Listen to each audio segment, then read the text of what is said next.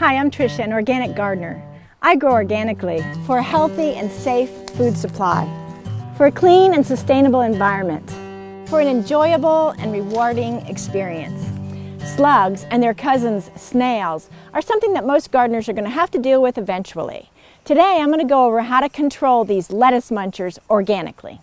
The first step to control slugs is monitoring. Just because your lettuce is looking a little like Swiss cheese doesn't mean you have slugs. Look for silvery mucus trails. Slugs will also chew irregular holes in the soft tissue between plant veins. Slugs and snails are usually nocturnal, but they will wander out from time to time on a moist, cool day.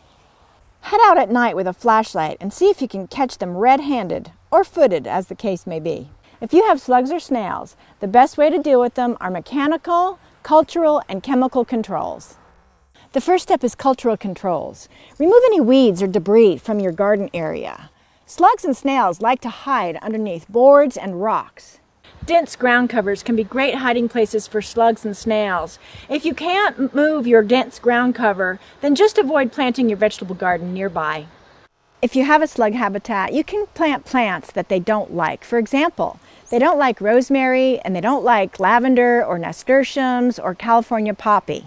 Replace overhead sprinklers with drip irrigation, and that prevents moist surfaces, which tend to attract slugs. Use coarse mulches. Slugs have a hard time with mulches like shredded cedar bark or cocoa shells. In addition to cultural controls, you can use mechanical controls like hand picking, traps, and barriers. To hand pick effectively, water the infested area in the afternoon to draw the slugs out. Then visit your garden with a jar and a flashlight after dark. Pick off and destroy all the slugs you find. You might have to do this every day initially, but once you reduce the populations enough, you'll probably only have to pick weekly. Use traps like this slug saloon. It's baited with non-toxic ingredients like malted barley and sucrose. Another good way to trap slugs is to deliberately leave a hiding place. You can either put down a 6-inch board or a piece of cardboard. Routinely turn these traps over and destroy the slugs that are hiding beneath.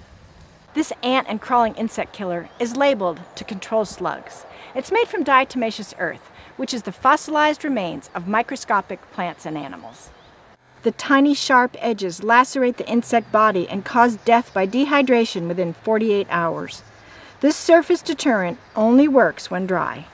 For a barrier that you can use when it is wet, try these slug shields made of copper.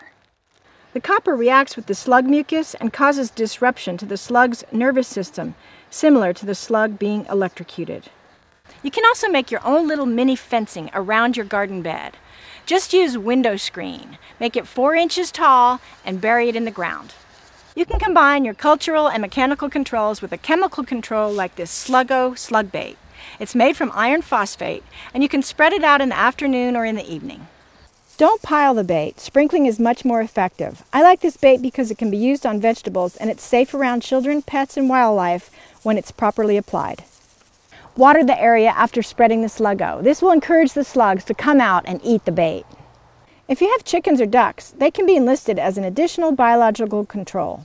Ducks love to eat slugs and snails. Enjoy your lettuce that doesn't look like Swiss cheese. Get rid of your slugs and grow organic for life.